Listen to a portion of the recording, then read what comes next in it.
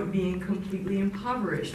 What if it was about, what if the goal of our economic policy was ensuring the sustainability of the planet and communities, whether they're indigenous communities or lots of other kinds of communities that are at this point have their livelihoods completely endangered by climate change?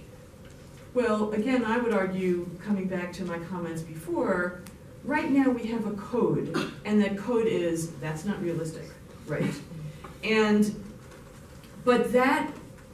But what feminist foreign policy or feminist analysis should do is should enable us to say, oh, well, tell me why what you're doing is more realistic under what set of criteria and standards. Lay it out. Don't just say the word and brush me aside. Actually work it through and let's compare. Getting back to comparisons. Very helpful. Anybody have something they'd like to add? You look like you do. I have lots of thoughts on this. I think as it is enacted by states right now, feminist foreign policy is about women and girls. Like, all of our work is that women and girls smushed into one word.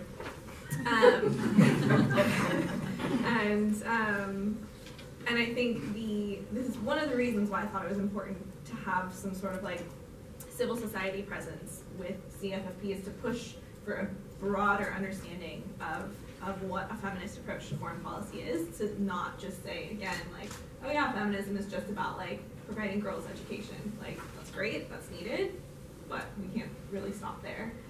Because I think that's when we start to just fall back into this cycle of like, well, feminism means this is for women, and I do think feminism is about like seeing gender on a spectrum and then like taking it so much further. So yeah, we got some work on that, I think.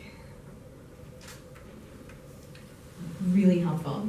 And I'm so glad I get to moderate this. I'm closer, right? So this is something I spend a lot of time thinking about. And I was very lucky in that around the same month Marissa started Center for Feminist Foreign Policy, she happened to be in Washington, and she showed up at my then office in a job that previously was held by Mary of Plowshares, and interviewed me about what was the early days of NatSecGirlSquad. And that's how I started thinking about feminist foreign policy, having studied feminist economics and vocal performance at Wesleyan University, which is exactly why you come to Washington. And one of the places I also get caught up is, particularly in DC, we have a bad habit of confusing the words foreign policy with national security and defense. These are three incredibly different ideas. They are wildly different on the tactical, operational, and strategic level, right? And I wonder, as someone who sits in a national security and defense, Venn diagram, not so much the foreign policy space, what does a feminist foreign policy mean for a national security strategy and a defense strategy?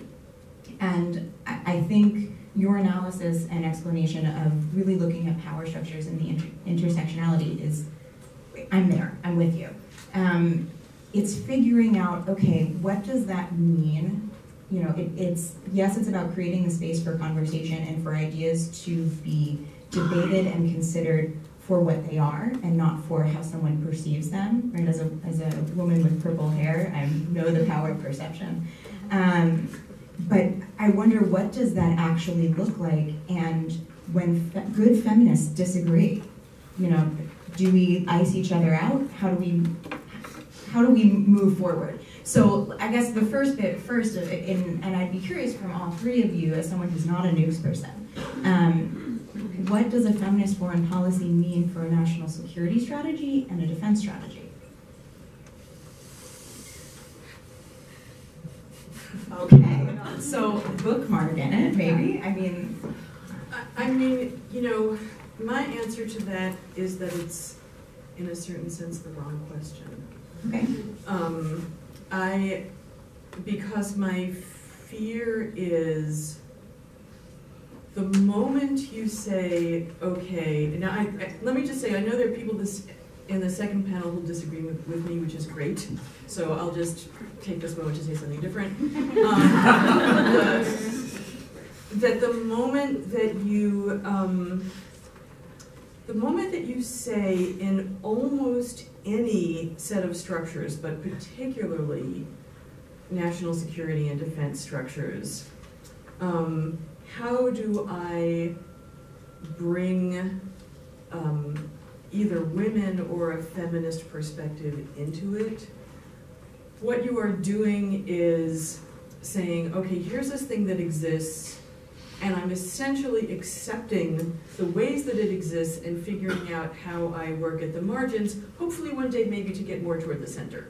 But still, the fundamental principles underlying our national security and defense policies are ones that I think are fundamentally wrong. And I don't just mean morally wrong, I mean incorrect. They don't work. This is not what brings security, either national security or human security.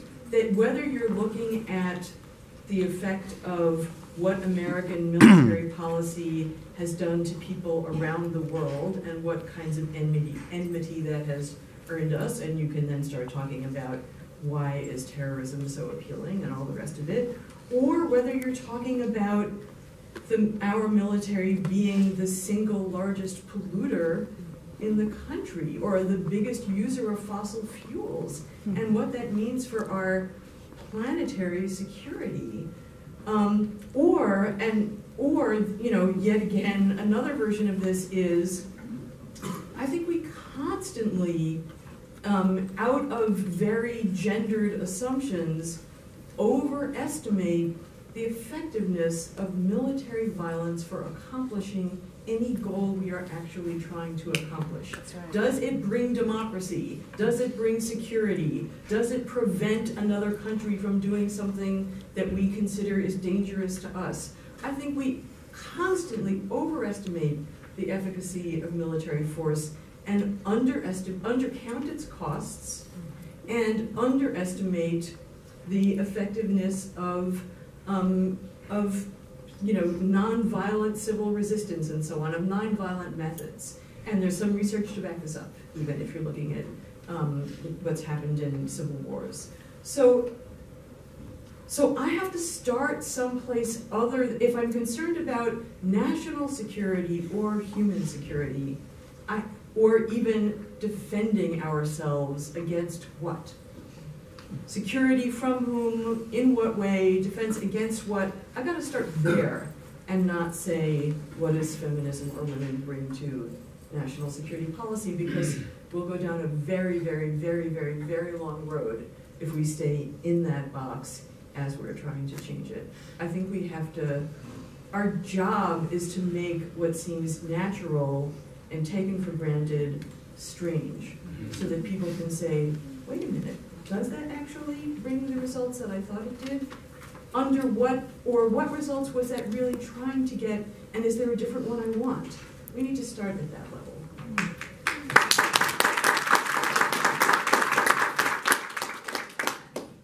So Cecily, we spoke a little bit before the panel, and something I mentioned in that question about the different layers of this, the intersectionality of reality, right?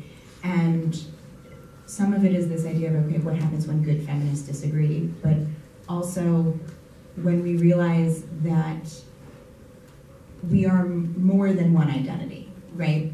And our identities are partially socially constructed, we impart them on ourselves and how other people perceive us, all of these things. And in the examples you listed in your introduction, you talked about 3 very different but also co-related, if that's a word, movements that have some real overlap, but I would imagine that Beyond the Bomb sits in a different place in each one of those conversations. And if you're comfortable sharing a little bit about what you've learned from that experience and how you think that can be helpful for this conversation.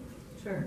Well, also, and I think this dovetails really well with my mental reaction to what you were saying, which is that I think we're talking about systems change, and I think we can't reinforce that enough, that we are talking about systems change.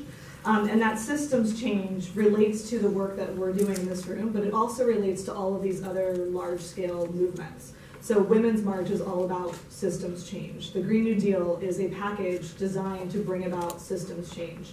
And we can bicker about the degree to which it's going to do that and whether or not that's true, but I think that that is the tone that we're starting to see from a lot of advocacy and campaigning that's happening now, is this recognition that we can't keep changing things piece by piece. We need to start looking at the broader system and how it is broken. And I'll say about 10 years ago, I was doing some theory of change work with a number of organizations. And each time we would come out of a theory of change workshop, we would have landed at the place where, well, really the problem here is that the system is broken. And it didn't matter what the issue was, whether it was like runoff from agricultural issues into the Chesapeake Bay, or it was, you know, the issue of labor markets in Southeast Asia. Every time it came back to the system is broken.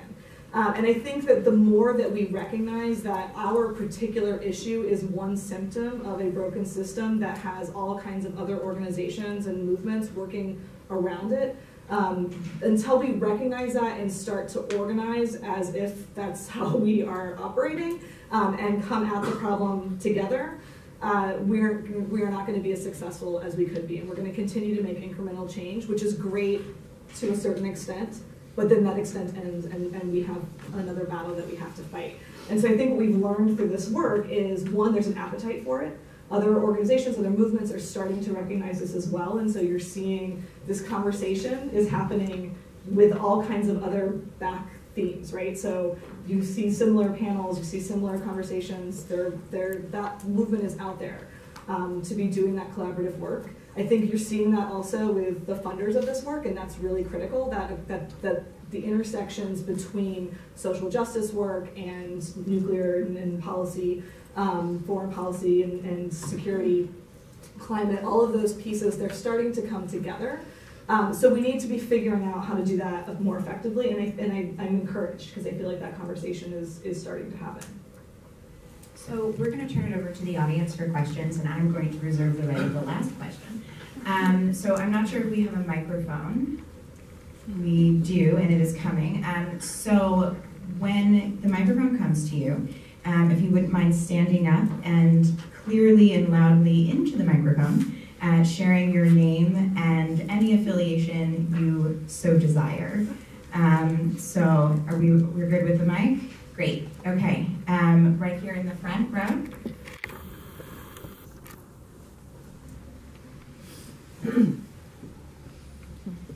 Thank you. Sorry to make you come so far.